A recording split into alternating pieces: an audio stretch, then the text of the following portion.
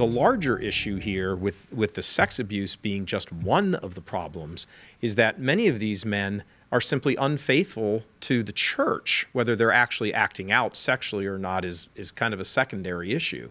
They're unfaithful to the church because they are dealing with these psychosexual issues, and a man who thinks it's all right to have sex with another man, although he may not do it himself, or he has friends who are priests who do, how is this man going to stand up in a pulpit every Sunday and talk about the evil of contraception or cohabitation or committing adultery or being divorced and remarried?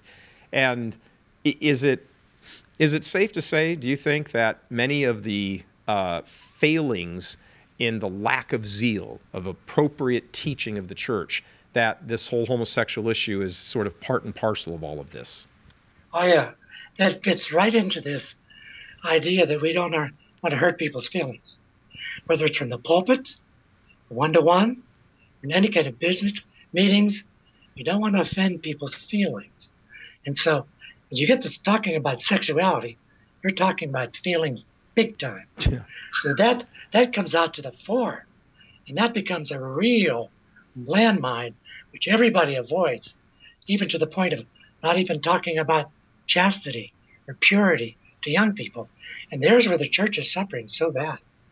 But really, this is a problem with honesty, because you think if you put a priest who's got a homosexual tendency in the confessional, how about the young homosexual boy who comes in to go to confession?